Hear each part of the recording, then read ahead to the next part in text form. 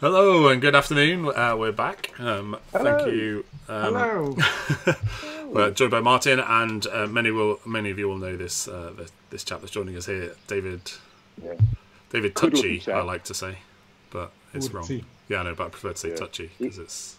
Yeah, David. My first question is: when are you going to grow a proper beard? A beard that appears all over your face. No, like this is very important because I want to say 6 years ago, the Miko drew a profile picture of me, and I've been using that for every board game related thing since then. And I must look like that profile picture. So this thing is permanent. So it's what we in the beard community call a contractual beard. Is that what we're saying?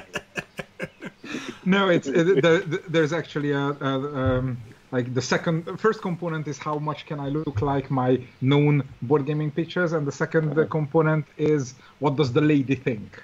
Yeah. Okay. I see. And the lady has been agreeing with this recently, so I do notice that came number 2 on that list. So you're deep in if that comes in number 2. So I'm not going to comment on any of this. Good. This will be quite quickly. But David's around all weekend doing lots of various things because he is so prolific these days, as we are in the year of Turczi. Yes, and working on turning it into the decade of Turczi. So. But today we're here talking about Mind Clash Games, who make some awesome games. Anachrony, one of my favourite games of all time. There's Anachrony. Oh, you've got them all there behind you. Look. Of course I do. Petrichor. Do you think I sit anywhere by accident? But we were just talking before. There's some new stuff coming. A brand new game coming from Mind Clash. Yes. So I like to think that Mind Clash games are fancy and important enough that it's still worth counting them. So the good news is that yes, the 4th Mind Clash game is coming. I'm very excited by this. It's like the Tarantino movies, right? You know which Tarantino movie is. So this is the 4th Mind Clash game. It's called Perseverance. And I'll start with the theme, and then I'll go into more why it's insane.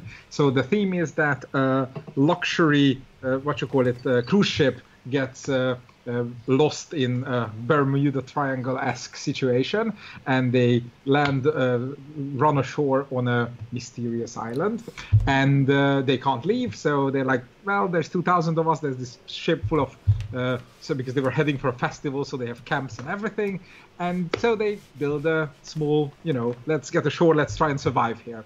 And that all goes very well until the settlement is attacked by dinosaurs.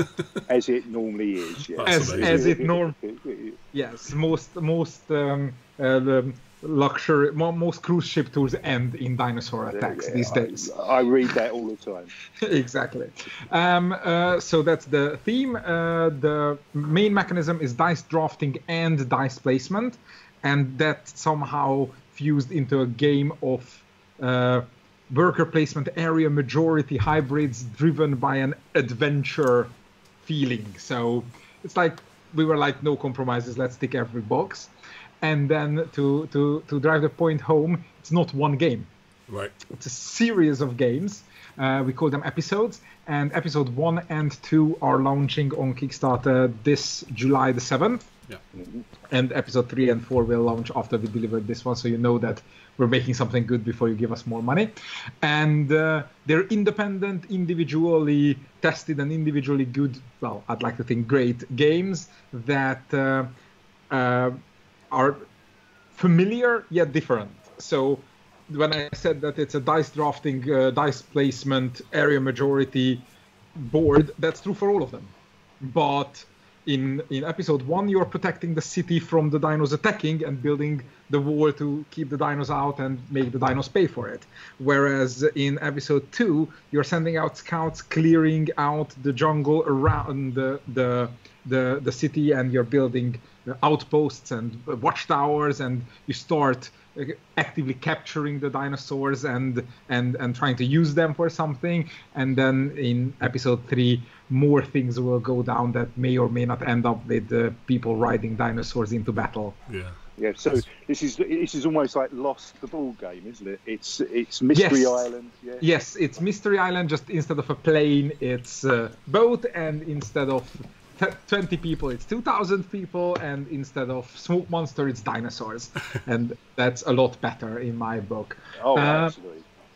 And of course, it's we're gonna be 1 to 4 players because where I'm involved, solo modes don't stay dry, So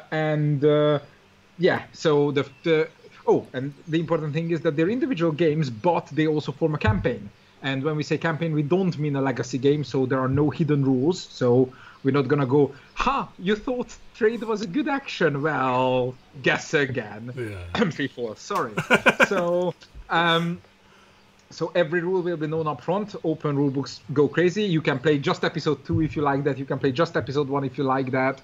But if you go by the campaign, then we'll gradually introduce those mechanisms. So here is episode 1. Now you know it. Here's episode 2.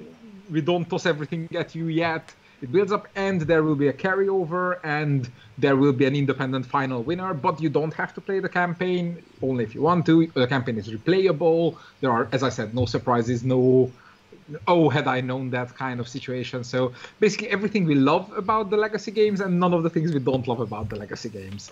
So, I think that sounds fantastic. Can I give you some money now? Can I throw some money at you now? Yes, you might as well please. Just empty my pockets. Just send it straight to my PayPal and don't expect anything in return.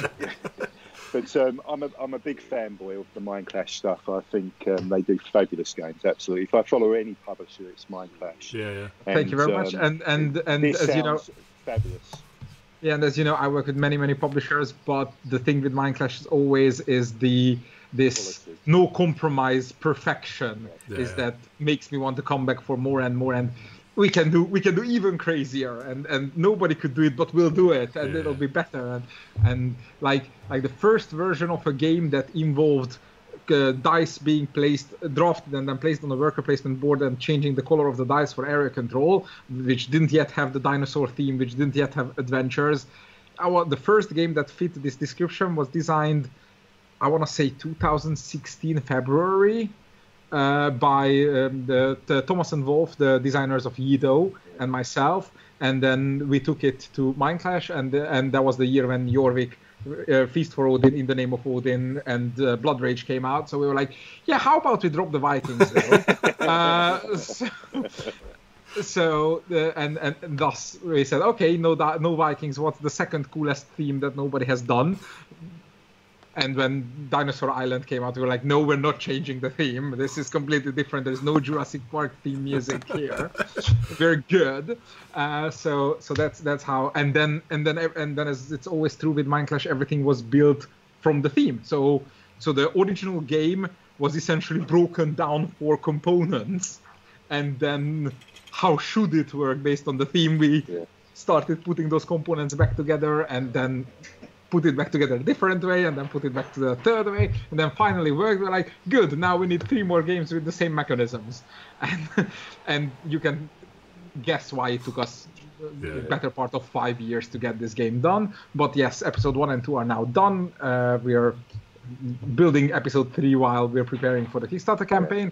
So 1 and 2 will launch on July the 7th, and Dino Minis, beautiful resources. I don't even want to promise things because I don't even want to promise anything, because it's going to be better than anything I can imagine right now. Yeah, as soon as you say Mind Clash, I think everybody expects that kind of quality, don't they? Automatically, every one of their games that have come out have been absolutely spectacular in the quality that they've provided, and their theme and their mechanisms. I mean, there's some real classics in their stable already.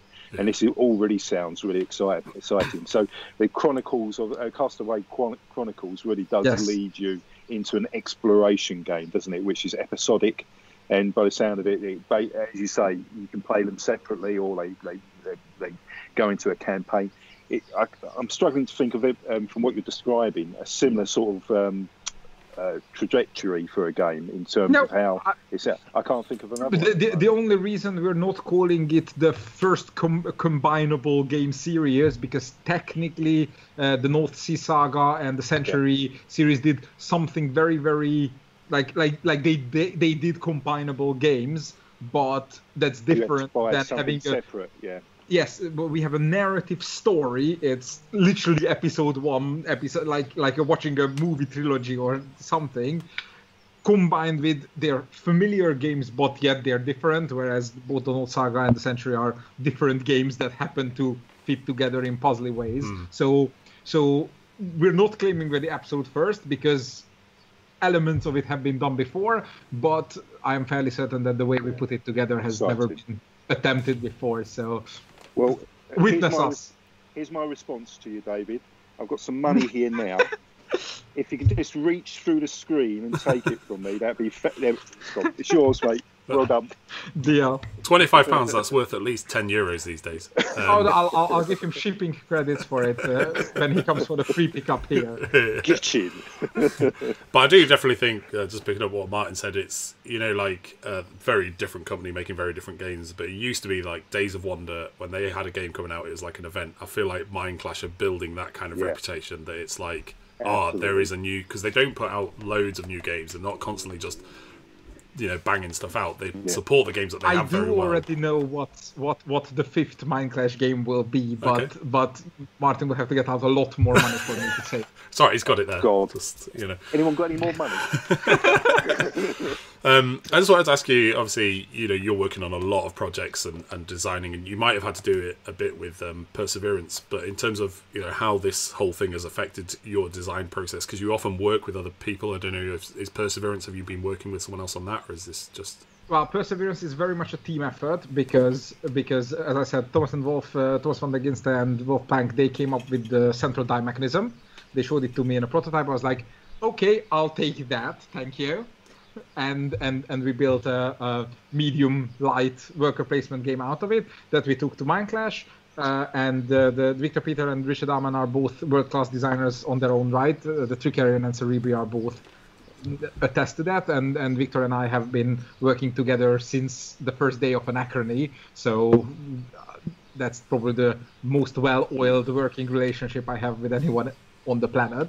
So since then it's pretty much been Richard developing the world and giving us requirements, and Victor and I picking up things, smashing them together. No, it doesn't work. Smash things, and then I think we'll have a 6th name on the box, Anthony Harjigo, also because he was one of my playtest / developers, and he contributed a lot to how the attack and defense. So it's very much a team effort. At this point, we don't even know who designed what. So it's just gonna be 6 names on the box, 5 or 6 names. I don't know the exact agreements, but I'm sure I'll be there somewhere, I hope. Are you gonna fight for yourself to go first? It's honestly been a team effort, so I don't mind whether it's alphabetical or maybe some kind of circle, so it's or we just take a word of every one of our names and call ourselves a vortex of names. Yes. Yeah. But yes. No, but very much looking forward to that. That sounds awesome, and I think you've probably touched most Mind Clash games at this point in some way or another as well, have you? I think. Yes, Tricarion came out before I joined the company, but I gave them the push to make the expansion, and I designed one of the 2 expansions and held a little bit with the other, plus the solo mode. Cerebria, I only did the solo mode because it was like, while I was reworking Perseverance for the 3rd time out of the I don't know how many reworks, Victor and Richard were working on Cerebria, so Perseverance has been under construction longer than Cerebria has. Wow. So yes, and of course Anachrony started from me and then came back to me with the new expansions, but that's also very much like Victor being both the boss and the lead designer of Mind Clash. It's very much a team effort. It's not like, hi, here is my game, do whatever. It's he says it would be better like this, I say I want to really highlight that, and back and forth. So it's like we develop each other's ideas, and if the other one has a good idea, we run with that. If the other one has a bad idea, we tell him that. So that's cool. I've got to say that Anachrony is probably one of my favourite games. I mean, have you seen the new expansion? I haven't as yet. I know it's out. And I haven't. No, it's not yet out. It's shipping early autumn. The Fractures of Time.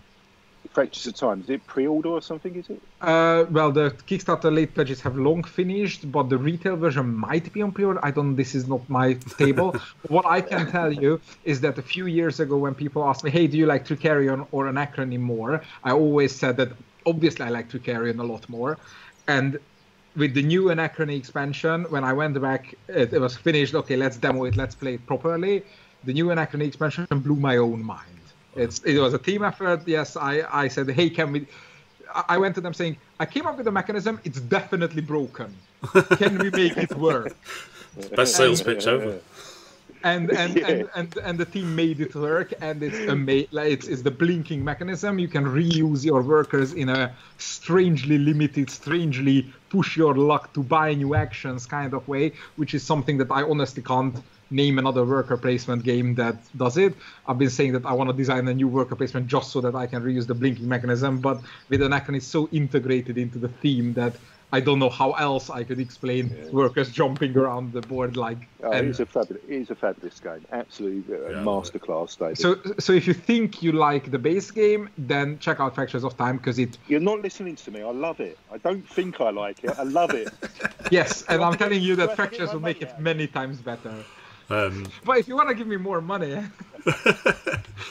Just to circle back quickly, because I asked something and then we got sidetracked, was more about the design process and how this whole Sidetracked is my middle name. Just how this whole kind of process this whole situation that we're in, has affected the design process, because you do work with a lot of people a lot of the time, so you just... Oh, you mean how did Corona mess things up? Yeah, like you just having to try Honestly, because Mindclash has the office in Budapest and they all go into the office and work. So for me, it was always a struggle to keep up with. While the project was on my end, I could churn it, send it, get Victor's feedback, tweak some things, drop it over, and then I would get a few emails and maybe play it once or twice, and then a month later relearn my own game. But because now Corona means that they can't meet up in the office, the entire development moved online, which means I am now in every day, not every, but like in 2 meetings a week with them, and I play and I'm up to date with all the rules and I know every change and I edit all the rule books. So it actually made me more in tune with, like, for the last half year since lockdown and moving and whatnot, I've been more involved with Perseverance than the year before. So it's been great for me. It pushed Mindclash fully online, so I love it. And then the lovely Leanne in the comments is asking, for someone, she's not played any Mindclash games before. She's looking. I'm sorry. She's looking to get in. You know, where should she start? And she's asking specifically about solo. Simplest. Yeah. An Anachrony-based game is the simplest of the bunch, by far. Some would say Trickerion-based game is simplest, but there is more to the depth there that is not apparent. So I think an Anachrony-based game is definitely the simplest Mindclash game we've made. The new Essential Edition does not physically contain a solo mode, but the solo mode is available both print-to-play and digital for free. So if you want to play solo, feel free to get the Essential Edition. It's cheaper than it's ever been before, assuming it's not sold out again, which, I wouldn't mind. And then after that, the Trickerion solo mode and the Cerebria solo mode are both very heavy because they're both a very interactive, very deep game, Richard and Victor. So I wanted to do a solo mode that does justice for it. Perseverance will be, again, very good because the solo was designed for episode 1, which is the simplest of the bunch. So when we went like, all right, how is episode 2 more complicated than episode 1, and what do we need to mess with the solo to keep adapting it? And episode 1 solo is now pretty much done, and episode 2 solo is being playtested on our internal playtest group roughly these times. So, we're always in it for no compromise, good quality experience for everyone. Yeah. I think Cerebria is probably the most complex one. Cerebria is the highest level to jump. Like, Cerebria has more rules than Trickerion, but once you understood all those rules, Cerebria is not hard to what to do. Okay. Whereas Trickerion, I can teach you all the rules, and then you start playing, and then you score 60 points over 7 rounds and go, so what's the game about? And then meanwhile, others will sit there and score 220 points and go, so are you going to take any actions today? So Trickerion is a depth experience, while Cerebria is a jump the gate once and then it's easy. Like, I can play a 2-player Cerebria in like 45 minutes or an hour max. So it's not that a beast. The beast is the rules. It's learning the 9 actions and the interaction of everything with everything. But I always say that I think it's worth it. Don't ask me about the solo mode because I don't play my own solo modes, or anybody else is too much. I'm surprised you got time.